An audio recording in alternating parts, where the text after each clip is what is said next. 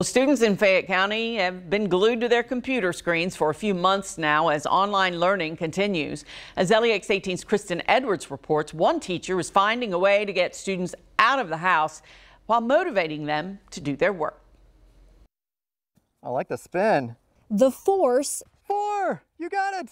Nice. Is certainly with these two. Oh, I got a 3. Fourth grader Janella Antonio plays Yahtzee outside her home with Darth Vader. You have 2 points. Sometimes referred to as Mr. Lacefield. Well done. Well done. The game is a reward Antonio gets as this week's spotlight student in Mr. Lacefield's 4th grade class. Great job, Janella. Every week, the Sith Lord has a special visit with 2 spotlight students, kids who complete all their work and attend and participate in online classes. I just put their names in a pot and I pull those names out, and then the 2 students that get selected, they'll have a special Vader Visits that next week. It's designed to both motivate and reward students. I want kids to just at the end of it be like, that was fun, I enjoyed that. I do feel connected with my teacher, he knows me, and I feel a part of his classroom, even though I might not be in his classroom at this time. I really hope more teachers would do something like this for the kids, because